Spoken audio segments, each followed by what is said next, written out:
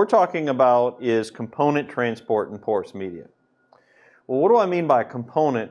Well, it's really any other identifying particle. So it could be an element, a molecule. So sodium chloride, for example, we could track that component as it goes along and look at the concentration.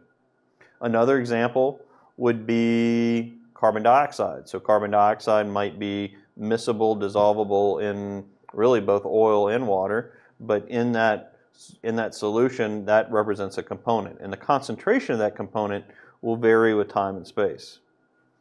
One thing we often do in reservoirs is we do a tracer test.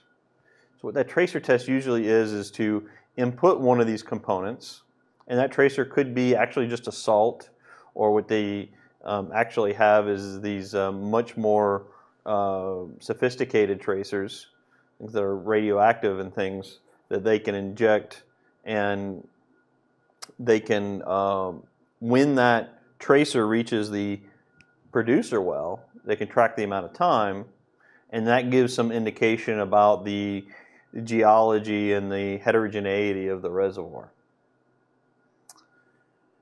Other examples of a component could be just particles, interdispersed particles, and I've got kind of a picture or a video of that later on. So what we're doing is that we're interested in tracking a component like a molecule and how it transports with both space and time. So if you inject it into an injector well, then at some point it's going to show up in a producer well. And we're interested in the time behavior of that, but also how that molecule is spread out in the entire reservoir. So for now, what we're going to be talking about is a miscible displacement process, where you have this component and it's dissolved in another fluid. Okay, and so what you're going to have is that we'll just talk about one dimension again right now.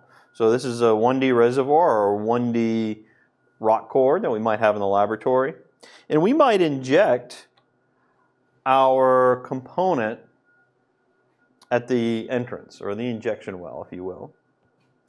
And there's two ways to do that. One of that is to just dump it all in a very short period of time, right? So you just dump it in and then see what happens in the other way. The other way to do that is you have a step change. So maybe you're not injecting any salt or any tracer, and then all of a sudden at some time you increase that and you have a constant injection on the other side. So you have nothing coming in, and then all of a sudden you've got a lot coming in, and that value stays constant. And the question is that, well, what does the exit concentration look like? Well, if the initial concentration was 0, or whatever the initial concentration is, it's not surprising that initially you're going to produce whatever that initial value is, because what you're injecting doesn't affect the outlet until it gets there. But once it does get there, it doesn't have this step change like you would at the entrance. It's more of a gradual increase. So it might look like something on the exit. And why is that? It's because some particles reach the exit faster than others. Okay, and that's what we call dispersion, and I'll talk more about that. When I say dispersion, we're going to talk about that, but what I really mean is mixing. So because of mixing, what you have is that some things, the concentration spreads out and some comes out before the others. And you can have what's called longitudinal mixing or longitudinal dispersion, and that is in the direction of flow. So kind of the picture I have here is that maybe you inject at some time t, and if you look at different t's at a certain location, then the concentration is sort of spread out. Okay, things mix and the concentration spreads out. The other, which we'll talk about, is transverse dispersion.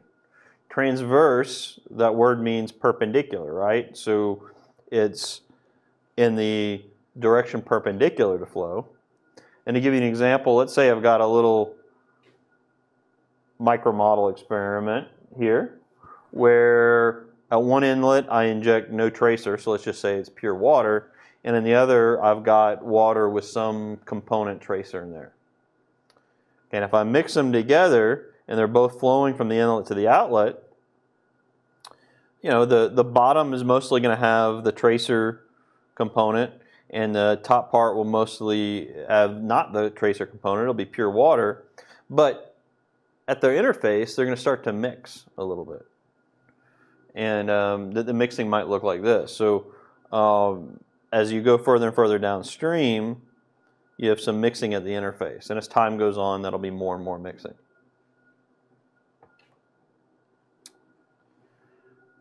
So a little bit more about this, and here's an example of where mixing and component transport is important. Here's an injection well. Here's a producer well. So this is just kind of a schematic I found. And what we've done here is this is what's called a WAG, a water alternating gas. So you've got water followed by CO2, and the CO2 might mix with the water. And so you can have dispersion in this direction, or mixing in that direction, that's longitudinal, or you can have that mixing transverse as that as well. So that's why in this picture over here I say that DL, longitudinal dispersion, and I'll define dispersion in just a few moments, has to do with the mixing in this direction of flow. The arrows go in this direction mean that flow is going in that direction. But then you'd have some mixing perpendicular to that, and that will be D sub T, or the transverse dispersion. I'd like to give another kind of qualitative picture of what dispersion is and mixing, and specifically transverse dispersion. These are two rivers in Brazil, and the two rivers meet at a certain location, and you can tell by the color difference that they have different components in them, right? I mean, they're going to have a different salt content, heck, a fish would be a component, right? But they're going to be, their makeups are going to be different. One's going to be dirtier water than the other one, and because of that, the colors are different. And right here, when they first meet, you see this nice sharp interface. And they're coming in, and they're going like this, and they're mixing at their interface. And if you go further downstream, it's not nearly as sharp of an interface. In fact, it's really a lot of mixing. And if you go down far enough downstream, you just have one river, and the concentration would be the same everywhere, right? That they would mix. So that's what's called transverse dispersion. So you have a sharp interface in the inlet, a diffuse interface downstream. So there are at least 3 mechanisms of mixing. So when you mix different components or different concentrations in there, you can have what's called molecular diffusion. Then you can have microscopic convective mixing and macroscopic permeability variation. So as I get into that, let me talk about 3 different transport mechanisms. By transport, we mean the movement of fluids and the movement of components. One of them is advection. Sometimes we call it convection. There's diffusion and dispersion, and they're all different. So the advection is the transport of a solute, of a particle, or an element, or a molecule, carried by fluid velocity.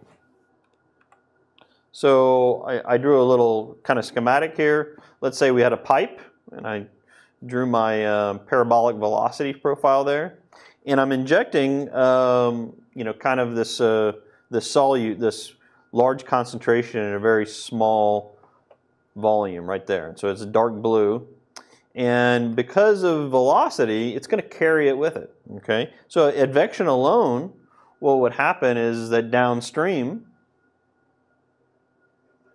that particle would move down. So let's say you had one particle, and let's say it was a solid particle that was just bursting, and the velocity would just carry it all the way to the other side, right? And so the shape of this and the concentration would be the same. It's just at a different location downstream.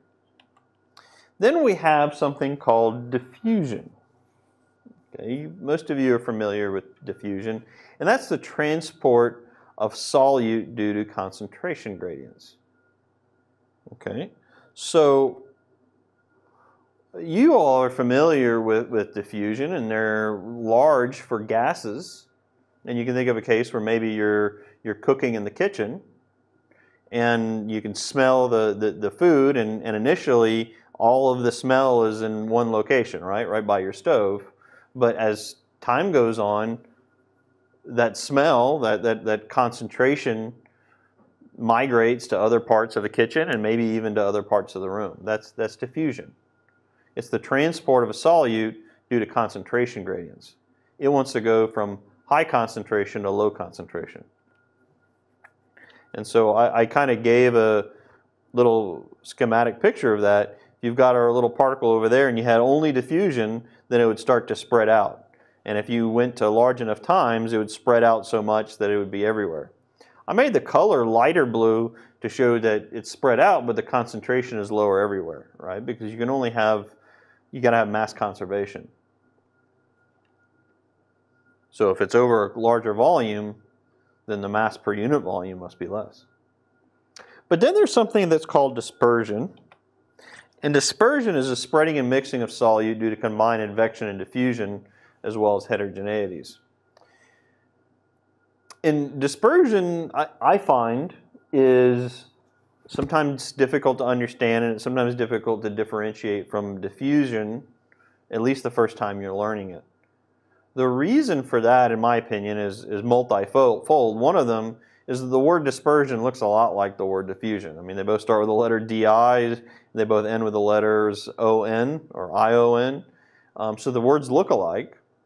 We often use similar variables. We'll use D for both.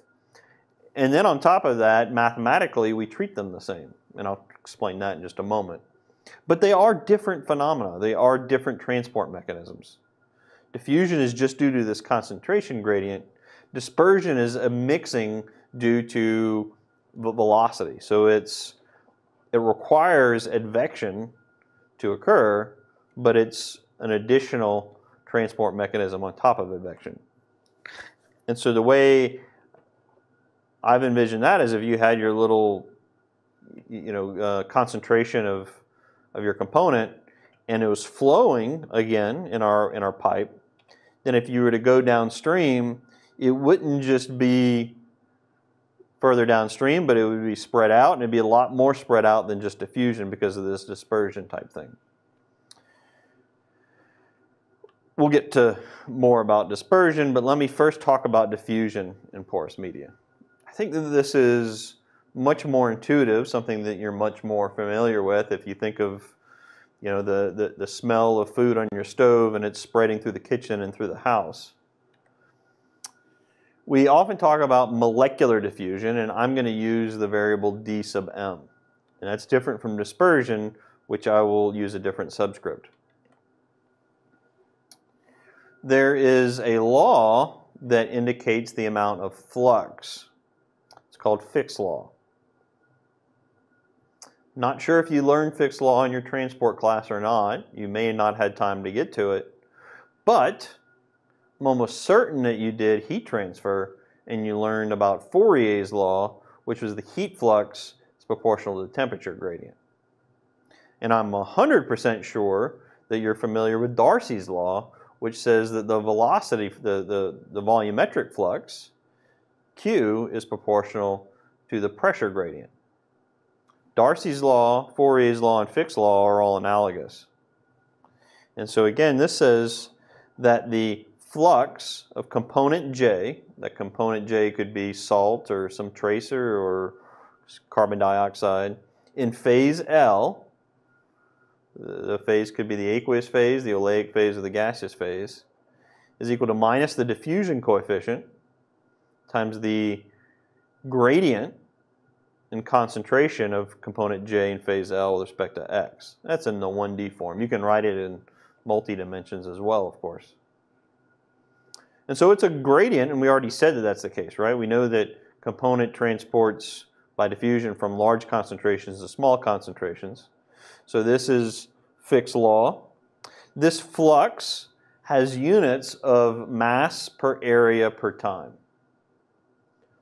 Mass per area per time. In fact, anytime we talk about fluxes, it's almost always some amount per area per time. and we'll get to that in a second. This molecular diffusion coefficient is usually measured experimentally, and it's published in lots of tables and books and on the internet for different types of fluids and gases. All right. So gases, there's the diffusion coefficients are large. Liquids, they're much less, and solids, they're very, very, very small. Right. So mixing for gases can take seconds to minutes. Liquids take a little bit longer. Solids could take years or decades or centuries for two solids to sort of diffuse into each other. They're usually measured experimentally, but Stokes-Einstein equation relates the diffusion coefficients in simple cases, where Kb is just a constant. It's called the Boltzmann constant. T is the temperature in Kelvin. Mu is the viscosity of the fluid. And R is the radius of the particle that's diffusing. So again, gases might have a diffusion coefficient on the order of 10 to the minus 3 square centimeters per second. Liquids, about 2 orders of magnitude less than that. Polymers are viscous fluids in liquids, so they're not solids. They're, at least not the polymers we're talking about. They're liquids. We use them in enhanced oil recovery. But they are thicker, and we see from the Stokes-Einstein equation that the diffusion coefficient is inversely proportional to viscosity. So a more viscous fluid is going to have a lower diffusion coefficient, and polymer fluids are very thick. They're almost like hair gel, and because of that, they have a lower diffusion coefficient. Now, we generally we do experiments on the diffusion coefficient in the laboratory, and they're usually in bulk. So you might just put them in 2 chambers or something and open up the chambers and let them mix together. We, of course, care about porous media, right? Rocks that are porous and all that. And that's affected by tortuosity. Okay, so the particles have to go through a tortuous path. So the distance that they travel is affected by that. So what I've got is this capital L is the length of your porous medium, so it's the front to the back. But this delta little l is the actual distance traveled. And the actual distance traveled is longer than that. And so we'll call that the tortuosity. We can rewrite Fick's law. Okay, I've included porosity in this because we've got a porous medium. And I've got an effective diffusion coefficient now, which is not the same as the molecular diffusion coefficient that I measured, but they are related.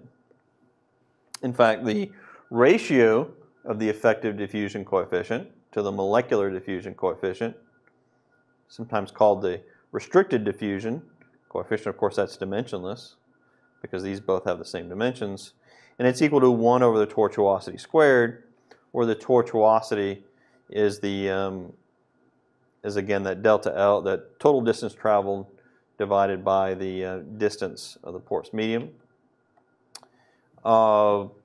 These are just kind of average values. Maybe it's something you learned in your petrophysics class, but it's approximately 1.4 for like a sphere pack.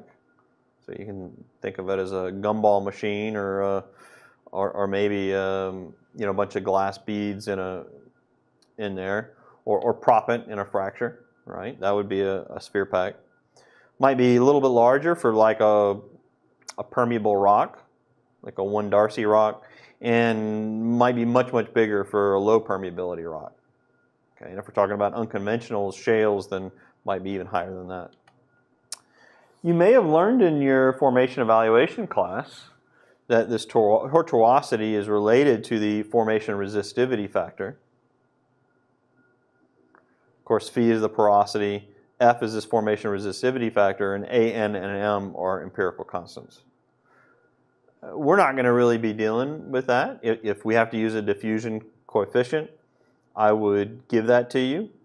Maybe I would give you the tortuosity so you can calculate the effective diffusion coefficient, or maybe I would just give you the effective diffusion coefficient. Diffusion, relatively speaking, is pretty small.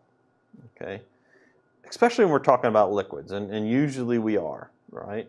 And so the amount of mixing that occurs with liquids is pretty slow. We already said it's about 100 times slower than gases. And if it's polymers, it's even more than that. Diffusion so the transport of components is slow compared to, say, advection, as well as dispersion, as we'll show in a minute. So with advection, we're flowing things in the reservoir, and it's carrying that. And generally speaking, it's much larger than diffusion. But it's not necessary. But there's also dispersion, and dispersion is much greater than diffusion as well.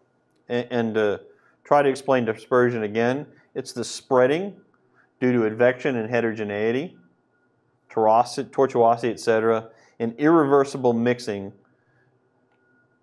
due to diffusion as well. So really, the dispersion coefficient is going to be a combination of the diffusion coefficient, which might be small, as well as these additional mixing due to advection and heterogeneity and tortuosity. To kind of give you an example, if I envision my porous media as being this bundle of tubes, and each tube is a different size, and we were flowing through there, the velocity would be higher in some tubes than in some of the others. And because of that, some particles would zip through that faster than the others, right? So where the velocity is high, the particle is going to go faster. Where the velocity is low, it's going to go slower. What does that mean? Is that some particles are going to get to the other side at different times than other particles. That's spreading, that's mixing, okay? The tortuosity we saw was important for diffusion, but it also affects dispersion. You can also have some mixing in pores. This was kind of like the first slide I showed, but if you had a concentration of 1 coming in from one throat and a concentration of 0 coming in another throat into a pore, then they would come in there and then they would mix, right? They're like little mixers. That's what pores are. You've got these tubes coming in, these throats. They would mix in there and then they would distribute out. And you could have complete mixing, or if you flow fast enough, it'll only be a little bit of mixing, right? And so maybe stuff comes in and then goes out quickly. So it depends on how well mixed and how much time you give it. And the amount of time, the residence time, depends on the velocity. Even in throats, you can have some dispersion, and that was because of the velocity profiles. You learned about parabolic velocity profiles before, and a particle sort of in the center of the tube is going to move faster than one at the edges. So the molecular diffusion coefficient would be not in a porous medium. So, again, my analogy of the smell of your food cooking in the kitchen, or if let's say we had 2 chambers, right, and they were they were blocked off from each other, and so they're 2 like chambers or two empty rooms. Okay, let's say we had 2 empty rooms and they're completely closed off and they had different gases in there or different concentrations of gases. And then we opened up a door or a wall, we opened it and we let them mix together. That would just be regular diffusion. That includes in everyday life. In a porous medium, we have an effective diffusion coefficient, and it's affected by the tortuosity of a porous medium. So in a rock, the fluid's got to go around this tortuous path, and that affects the amount of mixing or how fast it diffuses from one location to another, and it's related to that tortuosity tau. And so because of that, this effective diffusion coefficient divided by the molecular diffusion coefficient is 1 over tau squared. So you would probably measure, or lots of people have measured molecular diffusion coefficients. That's easy to do in everyday life, and you get that value, and if you want to know what your effective diffusion coefficient is in your reservoir, you have to scale it by this tortuosity. So I hope that clarifies things a little bit. Let me make sure there's no other. So if there's more questions, let me know. I got a nice picture here. This is from this was a simulation that my PhD student did some time ago. So what this is it's just a 2D porous medium. So we're going to flow from left to right. We're going to inject some particles. And we're going to see how they move from one side to the other. So we have advection. Things are flowing.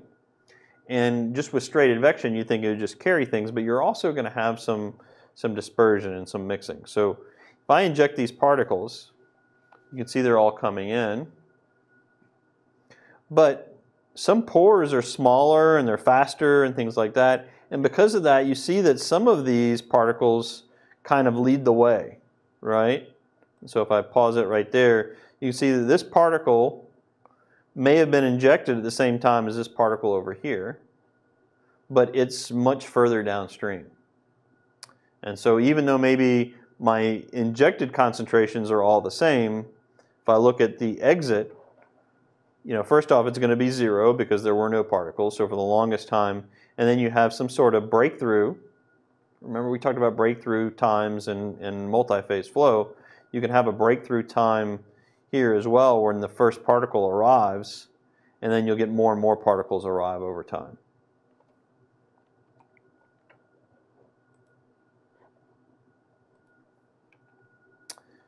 I mentioned at the beginning that we had longitudinal and transverse dispersion. So longitudinal is in the direction of flow, transverse is perpendicular to flow. The dispersion coefficient, both longitudinal and transverse, are functions of the velocity. In the absence of velocity, you don't have any dispersion, you only have diffusion. So really the dispersion coefficient is equal to the diffusion coefficient. The more velocity you have, the more mixing you have, and the dispersion coefficients are greater. What I have here on the left is the longitudinal dispersion coefficient, I'm calling that d sub L, divided by d sub m. That's the molecular diffusion coefficient. So it's dimensionless. On the x-axis, I have a dimensionless number called the Peclet number. You're familiar with dimensionless numbers like the Reynolds number, which is a ratio of inertial to viscous effects. But this is the Peclet number, which is a ratio of advection to diffusive effects. And I've defined it as U, the velocity, times L, the length of the porous medium, divided by the molecular diffusion coefficient times the porosity. So this is the Peclet number. And the Peclet number, this is a log-log scale. So this is logarithmic. This is logarithmic. If the Peclet number is really small, if you look at this equation over here, it means the velocity is really small. So there's really not any dispersion. It's all diffusion. And that's why this is equal to the restricted diffusion coefficient, which is dm effective divided by dm. So that's going to be a little bit less than 1, and it's constant. But then when you get to a velocity that's large enough, you start to have an increase in your dispersion coefficient. And don't worry about all these terms here that I've got written over there. The important thing is this increases by several orders of magnitude. It goes from a value of less than 1 to a Peclet number over here of 10 to the 4th, so 10,000. So it's increased by a factor of 10,000.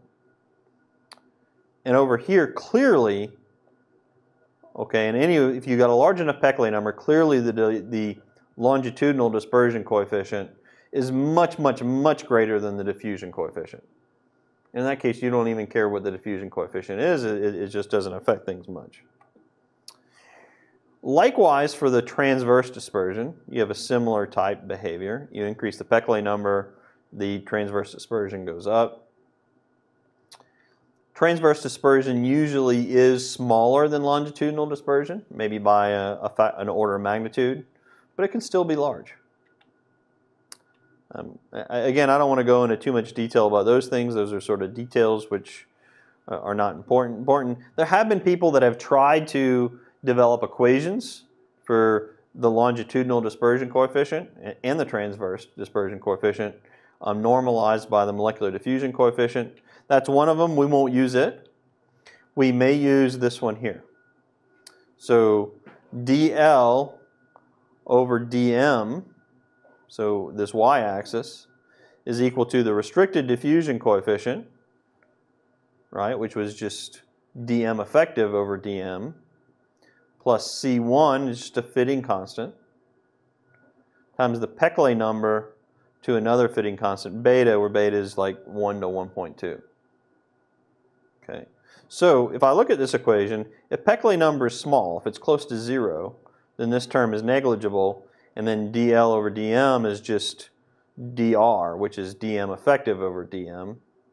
So that means that the dispersion coefficient is just equal to the effective diffusion coefficient. That's if the velocity is super, super low, like maybe like non-existent, right? There's no flow, maybe the wells are shut in or something. But if the Peclet number is large, then this term dominates over this one. You can almost neglect that, and you can calculate that. So let's do a little bit of derivations of a balance. So I'll come over here.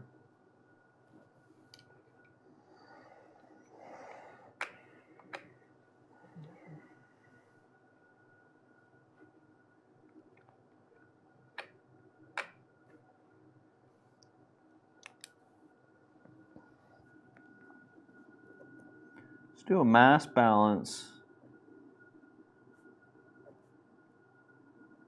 of component J. Now I want to remind you that there's a big difference between a component and a phase, right? So a phase is like your water phase, your aqueous phase, or your oleic phase, or your gaseous phase, right? They're separated. They have interfaces between them. Each of those phases can have lots of different components. Okay, so think about the oil phase, the oleic phase. The oleic phase can have methane, that's a component, ethane, propane, butane, hydrogen sulfide. Okay, those are all components. In fact, the oleic phase can really have tens of thousands of components. The aqueous phase could have, well, water, H2O is a component, but and it's like 99+% of the aqueous phase. But then you can have some other components. Okay, the aqueous phases almost always have salts in them, so sodium chloride. Could have some minerals in there. Could have CO2 dissolved in there. By the way, you can have components that occur in multiple phases. Think about methane. Methane is going to be dissolved in your oleic phase, but it will also be in the gaseous phase. So I'm going to call J the component. Okay, it's just a, J you could have multiple components, but J refers to a specific component. And if I talk about phases, I'll call it L. So L could be W for the aqueous phase, O for the oleic phase, or G for the gaseous phase. And again, your component J could be in multiple phases. What we're going to do is we're going to write a mass balance. We're going to do it in 1D. We could do it in multiple dimensions, but I think 1D is hard enough for now. And let's say you're injecting your component J in, right? And then, you're going to have something come out as well. Maybe you have no component originally in there. Let's say it's just pure water or something, and then you inject water with a component J in it. Okay, so it's going to change with location and time. And it doesn't have to be that. You could have some in there, and you inject more or inject less or something like that. But we're injecting this over here. We're going to do our mass balance as we've done in the past. This is 3 dimensions. Maybe I can draw it like.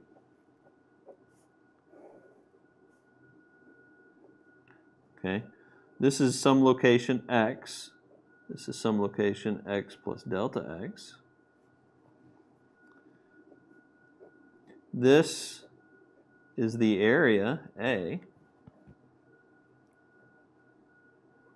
So this distance is delta x. So the volume is delta x times A. We've seen that before. We did a mass balance earlier in the semester, I think, or in Reservoir 1. And we're going to write our mass balance on this control volume, on this little box here. Okay, so what do we know? Anytime we do a balance, whether it be a mass balance, a momentum balance, or an energy balance, it's always the same. It's whatever goes in to that control volume minus whatever goes out is equal to what is accumulated. So it's possible, in fact probable, that the amount that goes in is not the same the amount that goes out, which means that you've got some accumulation or possibly deaccumulation of your component with time. Okay. So what goes in is going to be some sort of mass flux. So it's going to be the flux of component J at location X, or in the X direction, I should say. And we're only going in the X direction. I probably could have dropped that first subscript X because we're only in the X direction, but might as well be complete about it. So remember I said flux and is an amount per area per time, or in our case a mass per area per time. And this is a mass balance. So if it's a mass per area per time, we want to multiply by the area A times the time delta T. And this is how much goes in at location X. We could also have NJX downstream at X plus delta X. So that's what's coming out right at this location times A delta T.